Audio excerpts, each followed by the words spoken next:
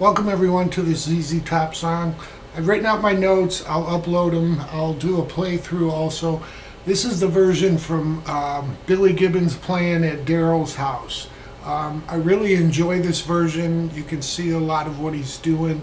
I did watch some live videos, and we'll talk about some chord inversions that I've seen other lessons use that aren't wrong, but from watching him play this live in the old days, we'll talk about why he plays it in a certain position.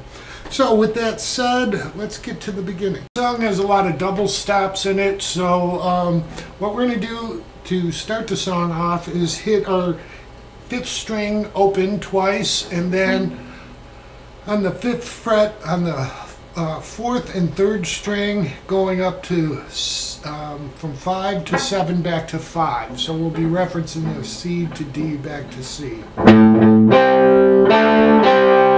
Then we're going to hit our open A twice again, and then an open G, 3rd and 4th string, twice to 2. And then we go back to that first cycle. And then he comes in with the little lick. So we have this for the intro. 1, 2, 3, 4.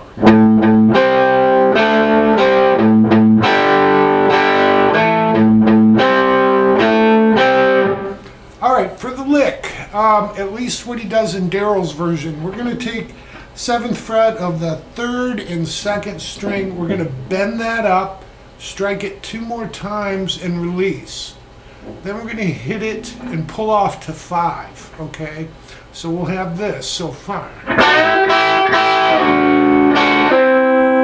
Then we hit 7 again, both strings, and then we start the lick. So let me play that again for you slowly. 1, 2, 3, 4.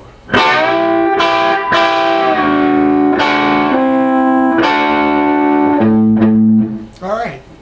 So what we do for the lick from there, again, I'll do a play along so you can see how this goes with the song, but again, this is how Billy did it at Daryl's house. So the lick that continues on from there is going to be playing the open 5th string, 2 strikes, to the octave note in A on the 7th fret of the 4th string. Now you want to mute that 5th string. Alright, so we'll do that a total of 6 times. Alright?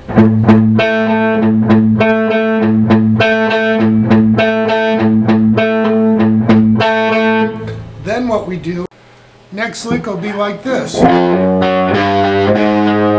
Alright, so what we're doing, we're going to slide from the 6th string, 1st fret, F to F sharp to the 2nd fret. We'll catch the octave there on the 4th fret. Then we'll move that up to G with the octave, and G sharp, and then we stop there. So we have this slowly. 1, 2, 3, 4. So after that little octave lick, they go into really the chorus, alright? So you got a chorus twice through before they actually come into a verse. So for the chorus part, what we're going to do is hit the open 5th string twice to 5 to 7, double stop, just like we did on the 4th and 3rd string. Do that again. Now this next one's a little bit different because of the timing. We're going to hit the 5th once, and then come into the 7th on the 4th and 3rd string, and then we go to this. 7 on the 5th string, 5th fret of the 4th string, and then to a D power chords. So we're going to the 5th fret of the 5th string to 7th fret of the 4th string. Alright, so let me take that. Now this is 3/4 of it. There's one more, just like the intro of it, as a tag, I'll call it. But let's just go through this first 3/4 of it. 1, 2, 3, 4.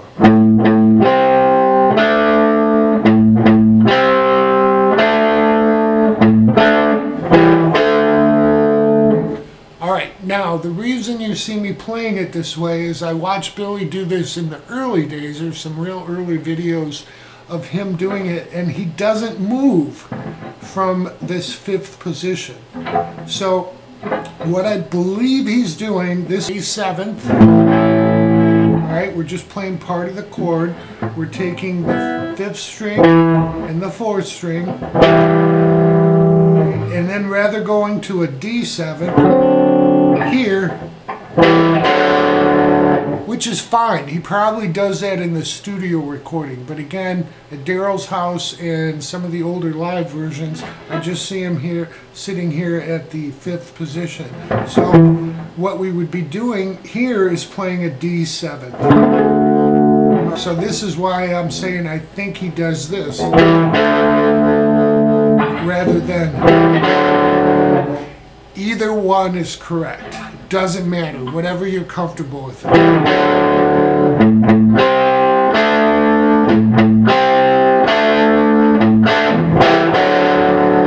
Both sound great. Matter of fact, I think when he ends the song on this video, he does go to the D7th here. Alright, great chords. Learn them if you want to play blues.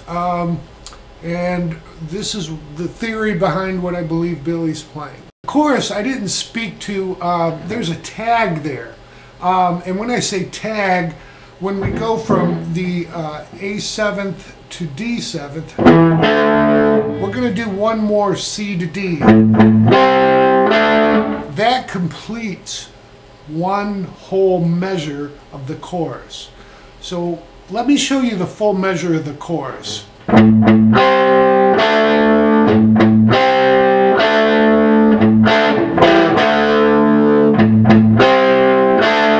Alright, then we'd start over again.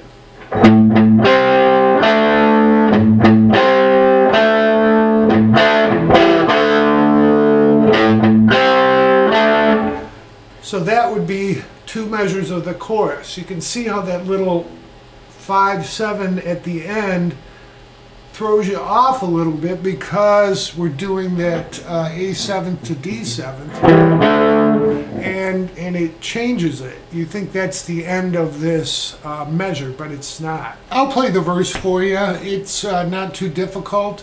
1, 2, 3, 4.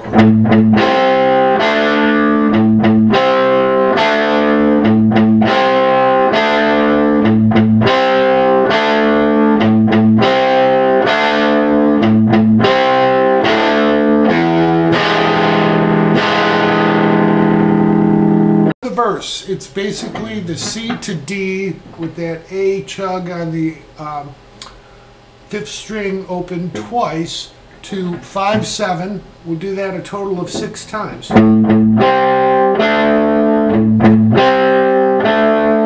I'm not going to do all 6, but after the 6th time, he goes into basically the Hendrix chord. So we're going to hit the open E, and then we're going to go to an E, a 7th sharp 9th, and hit that twice. Now if you're not familiar with that chord, we'll be on the 7th fret of the 5th string, 6th fret of the 4th, 7th fret of the 3rd, and 8th fret of the 2nd. At that point, you'll hear the bass guitar coming in with that octave lick, and then they're back into what's the chorus. Okay, here's the lead at speed, and then I'll slow it down and show you what we're doing.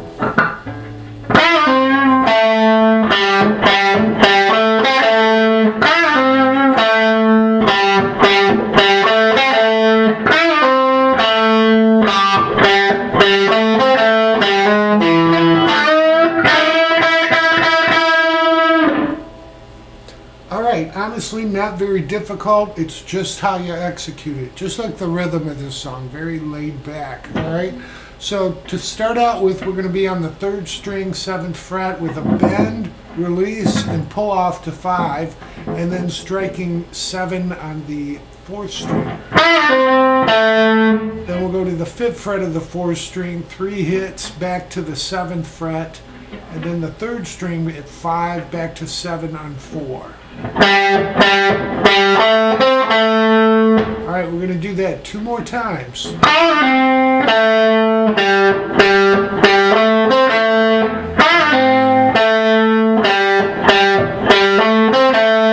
Now, here's where it gets a little interesting. Billy takes the 4th string from the 5th fret, hammers into 6, and catches the 5th string at 7.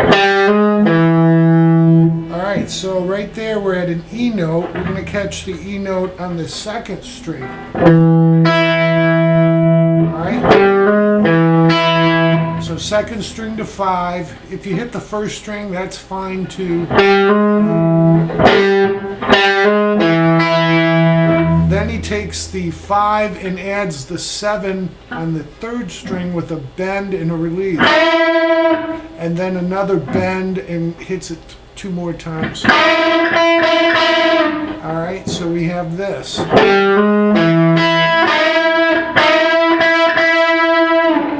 And that's really the lick. Not difficult, it's how you play it. So listen to how he does it. I'll do a playthrough so you can see how it is. And we'll go through the ending, which I find really interesting because it's, I feel, hard to pull out of the original. But when you hear it, wow, you really like, wow, that's what fits together. Alright, here's the ending lick, and we'll do a playthrough. And again, I've uploaded my notes so you can see how this all fits together.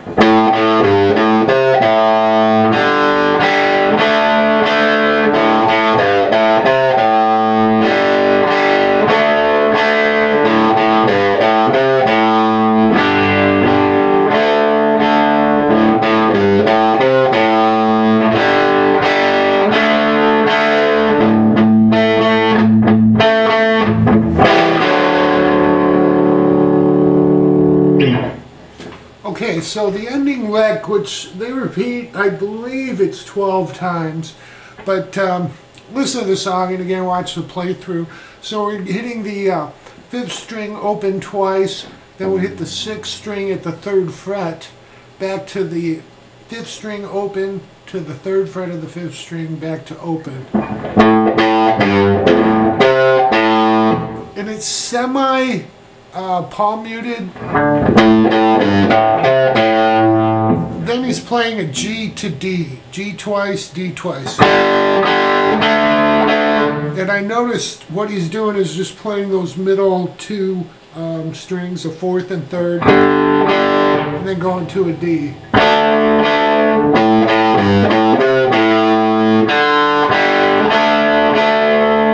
The way Billy ends this, you'll hear him hit the muted 5th string open twice to that octave on the 7th fret of the 4th string.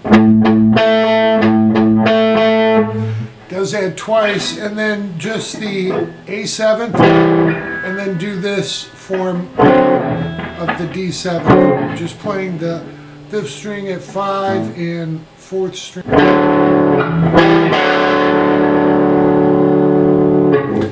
And there is one little lick at the end. You'll hear the guy go,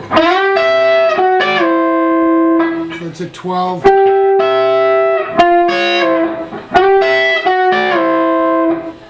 So slide into 12 on the 3rd and 2nd string, and then we're going to 11 and 10, and what is it, 9 and 8. So there you go. I didn't even write that very last little lick out, but hope you guys enjoy. A lot of fun to play.